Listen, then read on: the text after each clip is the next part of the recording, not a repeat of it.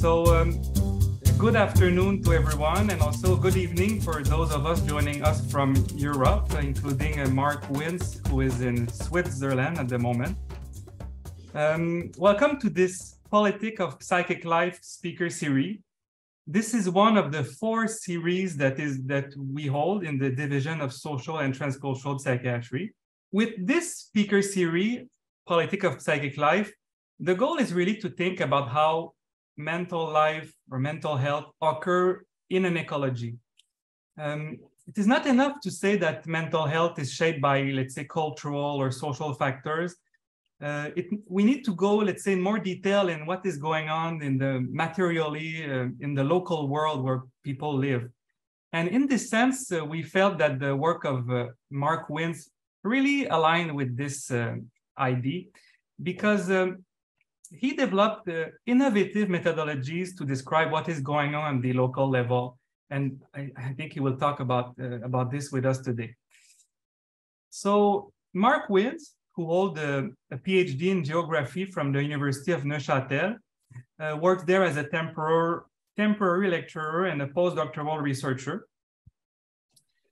In his work, Marc addresses the city psychosis nexus with an interdisciplinary approach, drawing on and striving to cross-fertilize the use of digital phenotyping in mental health research on the one side, and stress and emotional arousal research in cities using ambulatory physiological measure on the other. His work has been published in renowned international journals such as Biosocial and Health and Place. So even though he's now Dr. Marc Winz, he asked me to call him Marc, so that's why I call him Marc today. So now, without further ado, you have the floor. Thank you very much. Just one quick thing. I think I'm not in control of the PowerPoint. No, I'm in control, so you have to ask me and I will. Okay, fine. Thank you. So yeah, hello and welcome everybody. Thanks for attending. Bonjour et bienvenue à ma présentation. As it has been said, I've been invited by Vincent to talk about my doctoral research, as this research seems to fit very well in this series, and because I used particular methods and a specific methodological approach that intrigued Vincent. So thank you, Vincent, for the invitation and for giving me the opportunity today to share my work with you. As it has been said, I'm a geographer. I've done my PhD at the University of Neuchâtel Institute of Geography, and I defended my thesis this summer, so not so long ago. My research is situated at the intersection of health geography and psychiatry. In addition, the approach I have developed is an attempt to cross-fertilization between biosensing research on stress and emotions in urban settings and urban mental health research in geography. As such, it is also an attempt to answer the call in the social sciences to recreate some collaborative partnerships with the life sciences and to embrace this alliance and to develop new modes of investigations. So I'm pleased to share with you today my PhD project. It has been a long journey, and it is, of course, impossible to sum up these 6 years and my whole research in 20 or 30 minutes. But I hope that at the end of the presentation, you'll have a pretty clear idea of what I've done, why I've done it, and how I have done it. In addition to sharing my PhD project, I asked Vincent the permission to share with you a project that I just started working on, although not officially yet, because the project hasn't started. We're still waiting for finances to come through. And I think that this topic will be of interest for you as well, as it fits also, in my opinion, to the discussion and the topic we have here. And it's also a kind of a continuation of my own PhD research. So you can switch to the next slide. Yes. I will focus today on 6 parts. I will give some bit of a context to the research in order to settle some some aspects, discuss or present the objectives of my PhD study, and then I spent some time discussing the specific methodology I used. I will discuss the contribution and main results, and then discuss the limits and further research perspective. And from then on, I will switch to this new project, which is called Urban Remediation. You can switch, please. So today, the growing cities face multiple challenges, including employment, housing, energy and food supply, transportation systems, and other infrastructures and services such as education.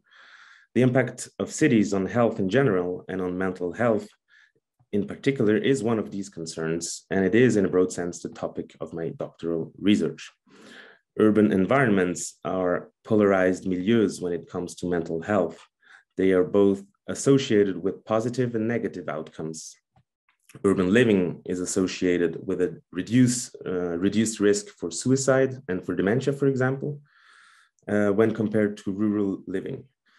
And on the opposite, it has been found that anxiety disorders increase by more than 20% in urban populations, and that urban living increases the risk for developing mood disorders by almost 40%.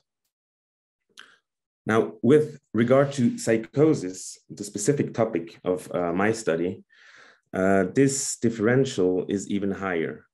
For example, a meta-analysis, a study that is based on several other studies, found that the risk of developing psychosis is more than twice as high, 2.37, for persons with a history of urban living when compared to persons with a history of rural living. Thus, urban living is known today to be a risk factor for psychosis in the global north, especially. However, the mechanisms responsible for it, or to put it in other words, why psychosis is associated with urban areas remains largely unknown. You can switch to the next. Among other hypotheses, urban stress has been proposed as one plausible pathway relating psychosis to cities, because on the one side, stress is part of several etiological models of psychosis, often as a precipitating factor. And on the other, urban living and urban upbringing have both been found to affect neurological responses to stress. It has been suggested that urban upbringing may increase psychosis risk through stress sensitization, for example, which refers to the process whereby repeated exposure to stress increases the response to a later exposure of a new stressor, even if that new stressor is less important. However, urban stress remains today a broad and rather fuzzy category. Hence, identifying which urban situations are the most stress-inducing and why is of crucial importance. This is precisely the issue I address in my doctoral research, working with persons living with early psychosis. Yes, thanks. So this is the research question that guided my whole study, and I will read it out because there's several aspects in it. So I formulated the following question: how is the experience of the social and material urban environment involved in creating physiological arousal, stress, and feelings of well-being in person having experienced a first episode of psychosis and persons with an at-risk mental state for psychosis? So there are several things in here, and I will elaborate on them later on, with this physiological arousal, which refers to a more bodily stress reaction, and feelings of stress or well-being, which refers more to an experienced and narrative aspect of stress. And there's also the two populations I worked with, meaning people having experienced a first episode of psychosis and people who have been identified as at risk for developing psychosis. I elaborated a conceptual framework based on the notions of ambiance urbaine, stemming from the French context, and affective atmospheres, which is more an English-based concept. And I use them as a conceptual lens to break down my research question, my main research question, into 3 research axes on 3 levels. So the first being the aspects relating to the built environment that often goes a little bit forgotten in research, and aspects relating to the sensory perceptions and stimulations that prevail in urban environments. And then aspects relating to the fact that we move throughout the city, avoiding considering the city as a static object, which I framed with the idea of spatial transitions. So yeah, thanks. It was the idea behind my PhD project was that I would take the opportunity to seize this opportunity for developing a project and a method that would challenge me a bit as a researcher, but also challenge a bit more established research methods existing in the field. And I saw this doctoral research as a means to try out, at the risk of facing major difficulties, new ways of tackling a subject that has a long history, in fact, but that still needs further investigations. So the map on the left is the famous map from Ferris and Dunham, which dates back to 1939, and which was a very static conception of urban areas to a more biosocial urban experience of the city. And this, I think, will get more and clearer throughout my presentation. So I think you can switch to the next one.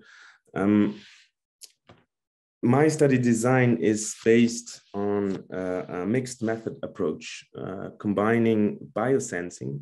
I used to examine physiological arousal and indices of physiological stress, narrative data through qualitative mobile interviews used to provide self-reported material on balance and causal trigger, and environmental data through GPS and video recordings to document the urban context.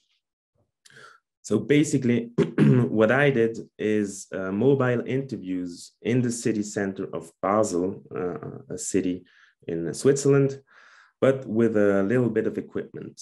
So my participants were wearing the Empatica E4 bracelet you see on the slide, which monitors skin conductance. And I will get to it, to this aspect in a moment.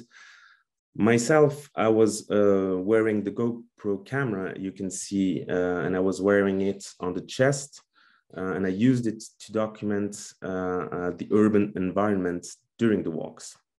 So I did not film the participants themselves, but document the urban environment. And in addition, we had microphones for recording our discussion, which in the end gave me spatially located qualitative interviews.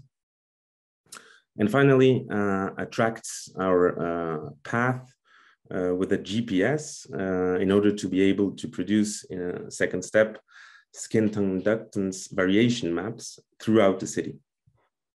So the path we followed throughout the study was partly predefined by myself for comparative purposes, and partly left to the choice of the participants. So I think you can, yeah, thanks. Biosensing refers to the measurement of various somatic and physiological variables such as heart rate or blood volume pulse, skin temperature, skin conductance, breathing patterns, for example. And in recent years, biosensors have become portable and affordable for both researchers and everyday users. These new tools have been advanced as, and I cite Osborne and Jones here, as offering the potential to explore the participants' reactions at an embodied level beyond the subjectivity of self-reporting. So to experiment with these, with the potential of these technologies, I used skin conductance. Now, skin conductance is basically the monitoring of small sweat reactions. And skin conductance is considered as an indicator of both psychological and physiological arousal linked to emotions and linked to the fight or flight system, also called acute stress response of our bodies. As such, it is used as an index of emotional arousal and of stress level, of physiological bodily stress levels.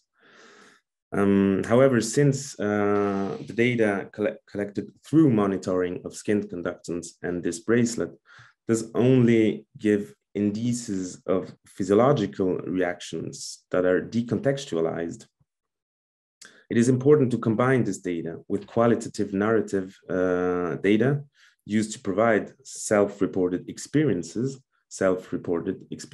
of stress, for example, and of emotion, and of potential causal triggers. It also allows to explore stress on two different levels, meaning one being more bodily and more visceral, and the other being more consciously expressed through language. And in addition, as I said, for interpretation purposes, the urban environment was documented through video and GPS to enrich the two other data sets. For my study, I had the chance to be able to work with a program in the city of Basel called Basel Early Treatment Center, which is a specialized mental health unit at the University Psychiatry clinics in Basel, committed to the early detection of psychotic and other serious mental illnesses in young people. I had the opportunity to recruit participants through this program. Now, I hadn't the opportunity to recruit a lot of patients, so it's rather a small sample. I worked with 5 persons having experienced a first episode of psychosis, 4 persons with an at-risk mental state for psychosis. And in addition, I added a small control group. As I said, this sounds rather small as for a sample, but it is primarily due to the difficulty in recruiting participants within mental health services, especially when not coming from this discipline. So as a geographer, I had to convince first people working in Basel that this was a good idea. And it is also due to the time-intensive methodology I implemented in this research. So I conducted my fieldwork in Basel with participants living in the area, since I wanted the participants to be familiar with the city. And of course, the whole research protocol has been approved by the local ethics committee before implementation. And Switzerland adopted in 2014 a law, a federal act on research involving human beings that is very specific on those aspects. So it's not an easy task, let's say so, as a young researcher to get through this approval, because you have to lay down everything you do even before you can start the research. I think you can switch to the next one. So the data I collected needed a fair amount of preparation and pre-processing before it could be used in the analysis. And this concerns especially the skin conductance data. Skin conductance is collected at a rate of 4 samples per second, and we did walks of about an hour. And it is reputed to contain a lot of artifacts, especially when working outside of the controlled areas of a laboratory. So it has to be said that skin conductance has been used for decades in labs, in controlled spaces where rigorous protocol exists. However, outside of this context, when using it in real world settings, there is no single guideline or golden standard or procedure as to how to work with this data. So managing the skin conductance data required a bit of a DIY science approach, let's say. Moreover, because I wasn't familiar with this data before starting to work with it. This is why I sometimes like to frame my research as a bit of a bricolage science, trying to find my own way and getting robust enough procedure to be able to interpret the data and also make sense of it. So I'll skip the details here, but the data processing took a while and a fair amount of preparation, and it has been made possible through a collaboration with the School of Engineering here in Neuchâtel for the pre-processing steps. And then in the following step, I worked with a cartographer in order to produce the maps you can see here on the slide, which are a cartographic projection of the skin conductance variations throughout the path. So I did these kind of maps for every and each participant I walked with. So these are individual participant maps. And I also produced aggregated maps where we combined the data of each group, although or even if they're small, to make collective maps. I think you can switch the next one. Yeah. So with all these 3 data sets, I proceeded analysis through a triangulation process, entering analysis each time with a different one of the 3 data sets. So, for example, the biosensing led approach, so took the physiological data as a starting point, looking for points of fluctuation within this data, arousal or deactivation or different trends. And then I went to the other 2 data sets to contextualize by examining the videos, for example, and the interview data to explore trigger or valence and or some specific areas or what's happening in the city at that moment. Then the environmental-led approach, I started by examining the spatial and environmental context shown in the video or in the GPS, looking for significant events, and then examining whether these events or areas were reflected in the biosensing and interview data set. And finally, the thematic-led approach took the qualitative narrative data as a starting point, with key themes discussed by the participants, exploring then whether on and how these align or not with biosensing data variations or different areas in the city.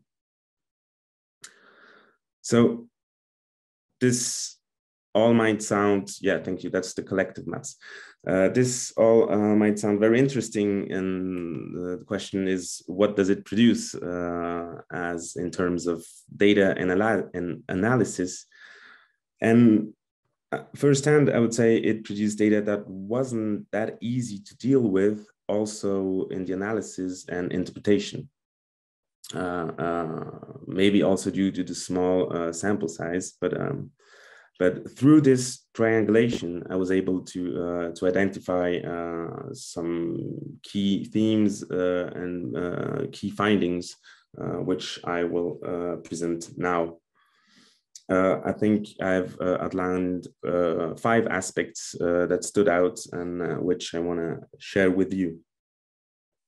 So first, on the aggregated level, so shown on these maps here, the physiological arousal, the physiological data shows that walking in urban environments shows the highest levels of arousal in at-risk mental state participants, followed by the participants that have already experienced a first episode of psychosis. And then it shows the lowest level of arousal in controls.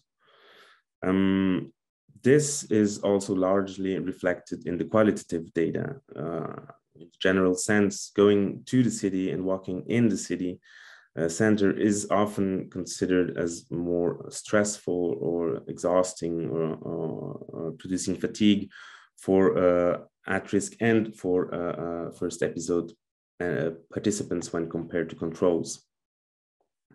As for the difference between at-risk mental state and first episode of psychosis, this came a bit as a surprise for me, to me at first, as I anticipated maybe a little that first episode participants would be more affected in this sense by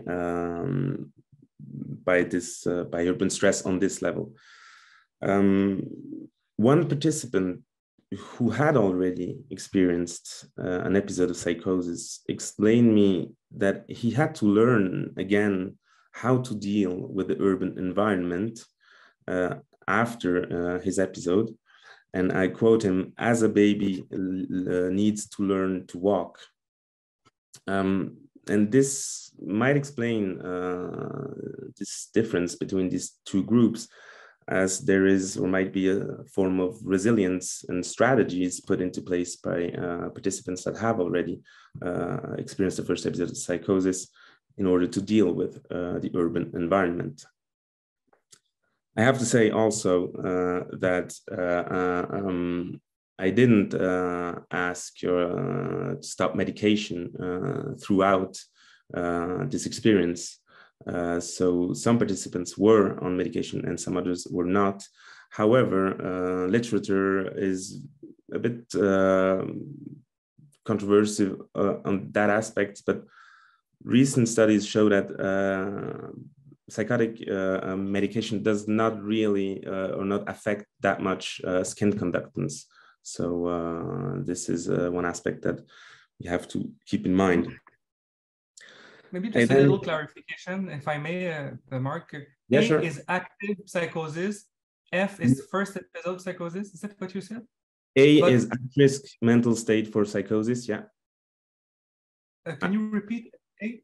A is at-risk mental state for psychosis. Oh, at risk. Yeah, at risk. And yeah. F, they were actually having psychosis as you were with them, or? No.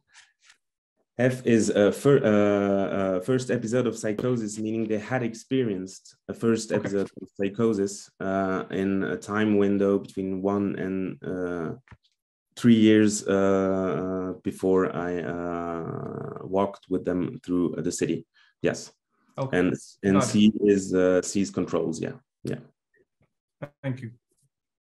And so like you can switch to the next one. I then used individual level analysis to further dig in to the relation between cities, urban environments, physiological arousal, and feelings of stress. And so the second aspect I want to share is the fact that the city is not arousing or experienced as stressful in a uniform manner, neither on the physiological nor on the qualitative narrative data levels.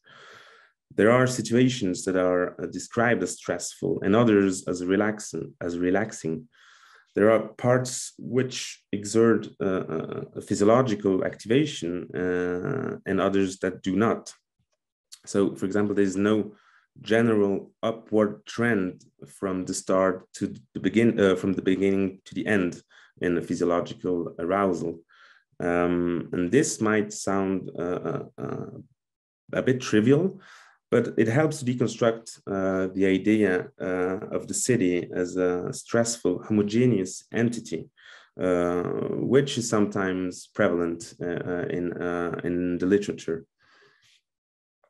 So, third, among the arousing and stressful characteristics on sensory stimulations, visual perceptions of elements in motion have been identified in my study as potential sources of stress.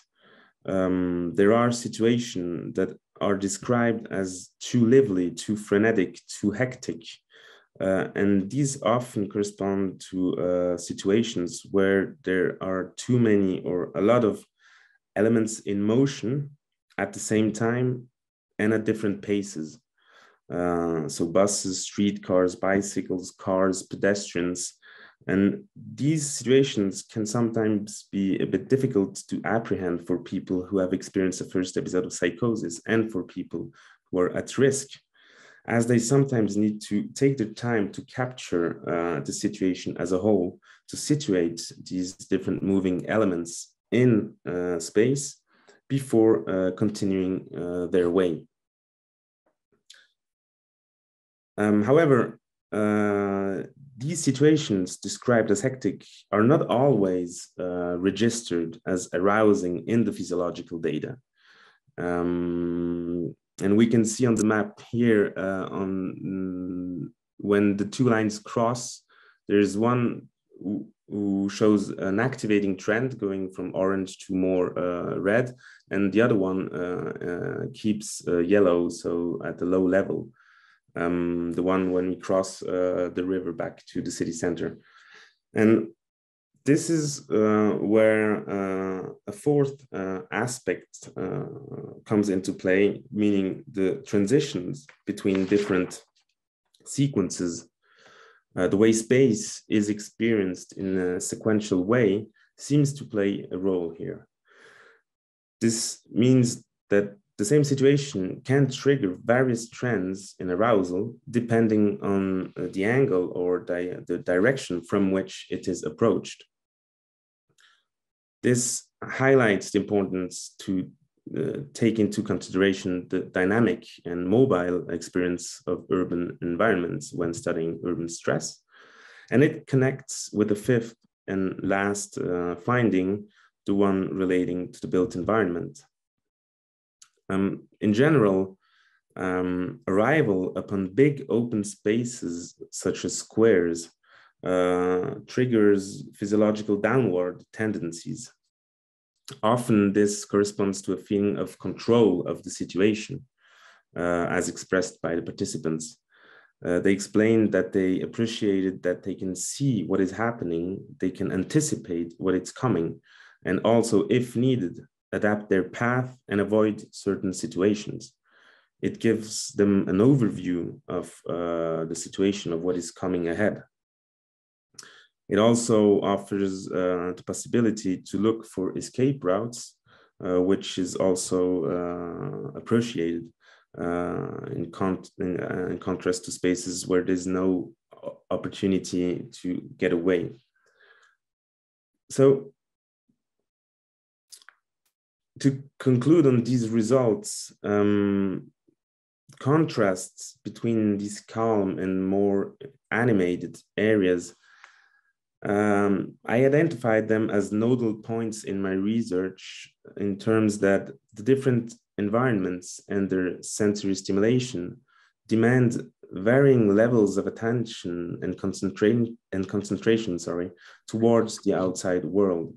This is why I frame the way participants navigate in urban environments as determined by fluctuating regimes of attention, turned either inwards or outwards, which are often contingent on the environment, urban environment, and its solicitations. So there are, and I think you can switch to the next slide, please. There are, of course, limitations to my research, and I will highlight 3 of them. First, stress is an interesting candidate for understanding or studying the entanglement between biological aspects of our body and environment, and an interesting candidate to investigate the pathway and mechanism that can link urban living to psychosis. However, an important source of concern when working with the new tools and new data sets I used is that the constructs that these new devices aim to study are complex and multifaceted. So stress, but also emotions and feelings or affect are not univocal concepts, neither within nor across disciplines. So Hans Selye, a famous researcher on stress, said almost 50 years ago, everyone knows what stress is, and yet no one knows what it is from a scientific perspective. So that's one limitation, in the sense that I operationalized physiological arousal through skin conductance level, which can be understood as an index or a biomarker for stress. However, I am well aware that this is far from being the only way to study some kind of biological expressions of stress.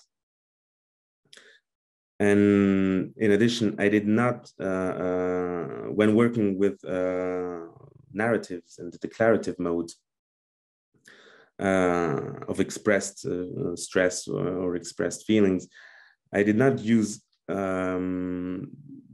established questionnaires such as the perceived stress scale, for example, that is used in psychology, for example.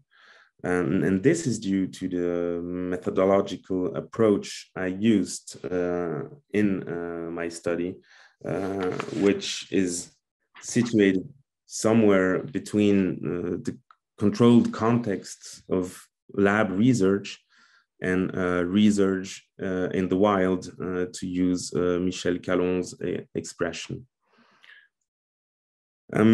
Another limit, I would say, is that my research is committed to the study of the impact of the proximate and immediately experienced urban environment. So the study is rather focused on event and context-based experiences of stress.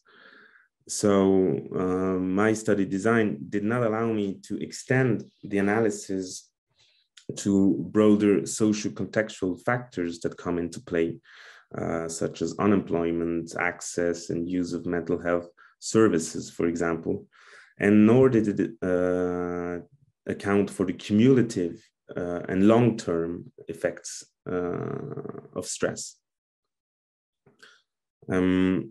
So while these two aspects certainly expose limitations, my approach is, I think, also a starting point in experimentation in the development of new approaches to urban mental health questions.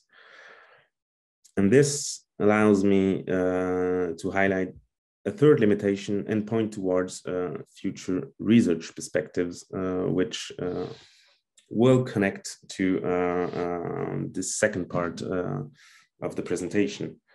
So based on my research, I think it would seem unwarranted to suggest precise urban planning recommendation for healthier cities, for example, or more adapted urban environments for persons living with psychosis. This, I think, is due to the rather innovative, new, and experimental methodology I used. However, working towards healthier cities is an important task. but which I think would need a rather different research design, one that is anchored in a more collaborative approach with various stakeholders, such as patients, mental health professionals, local public authorities, civil society actors, to co-elaborate and co-design, as well as test various interventions capable of promoting and supporting health or recovery from a psychotic episode, for example, or health and well-being in general. And this is exactly what we are going to be able to work on starting in February. And here again, we are working at the moment on obtaining clearance from the local ethics committee, which is my task right now. So I will now switch from my doctoral research, which I've done, to the next part, on a project where I will be able to work as a postdoctoral researcher. Just a quick question on time. We're fine. I couldn't hear it. How about 10 more minutes? Yeah, okay, fine, perfect. So this new project wasn't designed by myself, although I was a participant in some discussions, but it is a project that is led by Professor Philippe Connu, who is head of the psychiatry department at University Hospital in Lausanne, and by Professor Ola Söderström, who was my PhD supervisor and who is professor of human geography at the University of Neuchâtel. So the project is financed by the Swiss National Science Foundation and will last 3 years. And basically, this project tries to flip the way we approached urban psychosis nexus so far and flip it upside down. So meaning my approach falls in the line of a general trend in psychiatry, which is to consider urban environments as a risk factor for psychosis. And Professor Ola Söderström and Philippe Connu worked on a first project together that was also in some ways directed towards this aspect, and their previous project was called Understanding the Relation Between Psychosis and Urban Milieu, an experience-based approach. So this study, their previous study, among other results, comparing controls and patients, found that the development of psychosis increased city avoidance, meaning that after onset of symptoms, patients tended to avoid the city and the city centers. However, this project, and also mine, planted the seed for considering urban milieus as a potential resource for recovery in our heads. So to considering cities as a potential vector for remediation after an episode of psychosis, because the two researchers also highlight some of the positive potentialities of cities. So while the urban living is correlated with a higher prevalence and risk for psychosis, it is also associated with better access to mental health care, lower rates of treatment resistance, for example. Cities are also much more than a mere source of stress, as they provide access to essential resources for social, economic, and cultural integration, for example. Thus, despite their potential adverse effects on mental health, some aspects of urban living may also play a role in the process of recovery from psychosis or other psychiatric disorders. So we draw on these results and researches to considering cities as milieus that could foster recovery processes. And so cities are not only mediators for psychosis, but also milieus for remediation. So this new project is called Urban Remediation in Early Psychosis, a living lab to in place recovery in the city. And I will give a bit more details on that. So to expand the idea of urban remediation, we aim to work in an interdisciplinary or transdisciplinary manner based on a living lab approach. So research into recovery models have already demonstrated that partnerships between patients and mental health professionals are the best ways to build efficient treatments that are adapted to patient needs. Our overall goal is therefore to promote recovery in urban milieus and by urban milieus, so to say, using a strategy co-designed with patients, mental health professionals, local authorities. And besides aiming to broaden scientific knowledge and reveal insights into psychosis recovery process in urban context, this project is oriented towards supporting clinical and public health interventions that could be or will be implemented in the city of Lausanne, and why not at a larger scale. We work with patients, psychiatrists, nurses, peer practitioners, geographers, urban planners, as well as local public authorities or civil society actors such as a cafe and restaurant owners, for example, or museums. At least this is the ambition since we are at the very start of this project. So all these professionals and persons form a panel that acts as a central element in this new project. It's a steering board where every step of the research is discussed on a regular basis while the project unfolds. So the panel is interdisciplinary, transdisciplinary, includes patients, care workers, and other professionals. This panel hold already 6 previous meetings before we submitted our proposal to obtain financial support from the Swiss National Science Foundation. These discussions showed that the themes and procedures we wish to address were highly relevant for improving trajectories of recovery. So you can switch to the last one. I will quickly describe what we aim to do through what we call a living lab approach.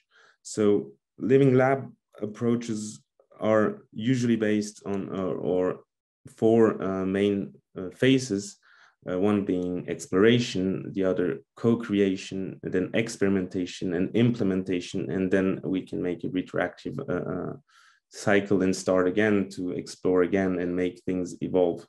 So this is the idea behind our project, and we will start with an explorative participatory mapping of various resources and obstacles for recovery in the city center of Lausanne. We draw here on the work on Cameron Duff on enabling places, considering social, affective, and material resources or obstacles that we think we want to explore. We will do this through transects or mobile interviews through the city of Lausanne, and then a collective moment where we produce a collective maps with a discussion hold with every participants and other persons implied in the project. And then we will have a focus group with the participants in order to try to identify with them possible interventions that they would see as useful for promoting a more adapted urban environment. This will go on with other discussions held with the local authorities, also international experts, in order to try to identify a set of interventions on various levels that we will implement or hopefully implement in a neighborhood of the city center of Lausanne. and then let things run for a year or so with monitoring, looking what is going on, making some discussions and interviews all along the project to test and evaluate the responsiveness of these interventions on different levels, and then hopefully in a last step take some of the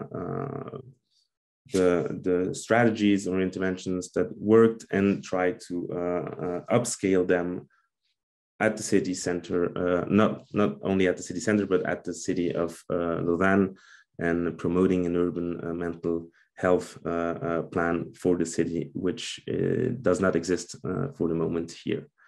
I think I will stop here. Hopefully I haven't taken too much time. No, it's perfect. It's exactly 50 minutes, so it's well done. Okay, I'll close PowerPoint is closed. We have some applause also. Well, thanks a lot, Marc, for this really interesting presentation, and also extremely original, I could say. Like the method you use, I've not heard anybody use them, so I would like to thank you all. Perfect. Yeah. Okay. Thanks for the organization and invitation. Bye then. Bye everyone. Bye. Thank you. Bye bye.